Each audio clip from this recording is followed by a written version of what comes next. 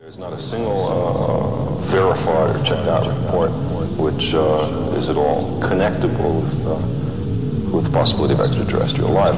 It doesn't say that I think extraterrestrial life is impossible. Quite the contrary. I think that many of the stars in the sky are planetary systems. We know enough now about the origin of life to make it appear likely that life arises naturally on the vast bulk of these planets. It's possible, but by no means certain, that life on many of these planets evolves into beings which are as advanced as we, or more advanced. I don't see any reason why we can't imagine that there are civilizations thousands or millions of years in advance of ourselves capable of technical feats that we can hardly imagine.